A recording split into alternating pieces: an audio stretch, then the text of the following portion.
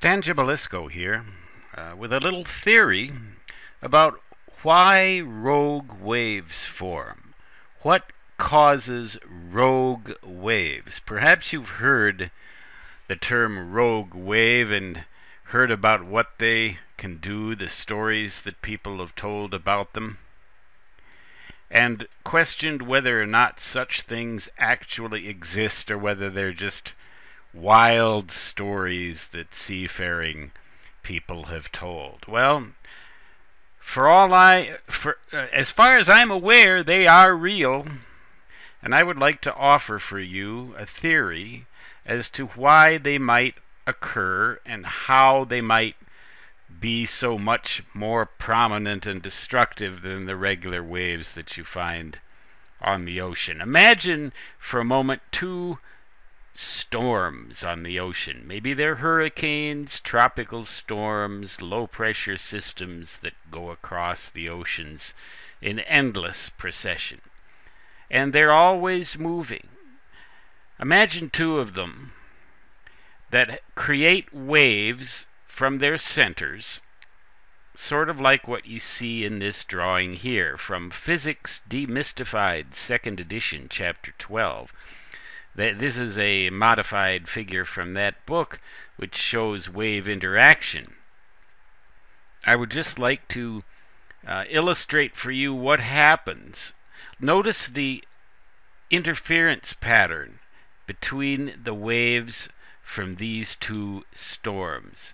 Maybe storm A over here and storm B over here. Aren't I imaginative? Alpha, Bravo, Adolfo, Bernadette. I don't know. But imagine now that they're moving across the ocean and they're not going to be tracking along exactly with each other. Even if they were, the whole pair of them would move. Notice what we see here. Imagine the gray regions here, the gray circles as wave crests, and the white regions in between them as wave troughs. And imagine that these storms create large swells, maybe 20, 30, even 40 feet in some cases, especially near their centers or their eyes. Now, the interference pattern similarly indicates where the wave crests and wave troughs are.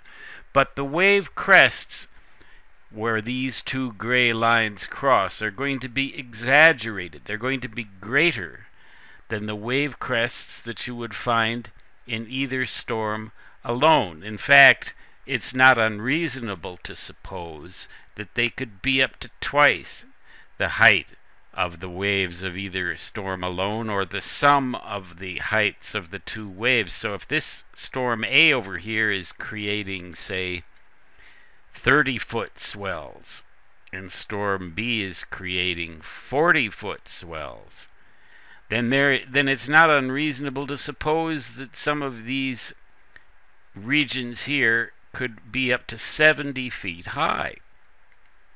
Now, these storms aren't stationary with respect to each other. They're moving. Watch.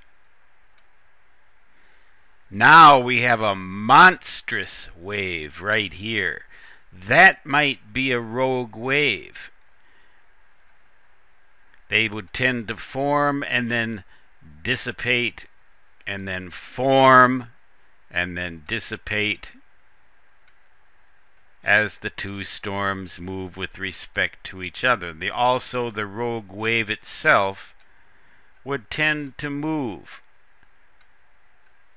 Now, do you see the effect and how it might be possible in some cases not only for a rogue wave to form, but for a rogue trough to form as well? So this wave might move a great deal faster than either of these two storms, or it might move rather slowly.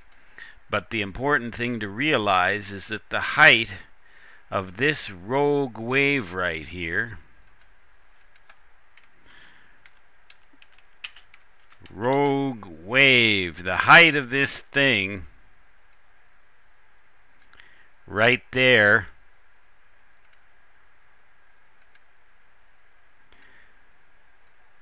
is a great deal greater than the height of the swells of either storm taken by itself. So that is my theory as to how rogue waves might occur. And they're probably a great deal more common than we realize. It's just that we don't encounter them very often. We just don't happen to be unfortunate enough to be where they are. But once in a while, you'll hear about a 70, 80, maybe even 100-foot monstrous wave all by itself come bearing down on a ship. And I don't think I'd want to be on that boat when that thing came through, would you? Stan Gibilisco signing off. Until next time, so long.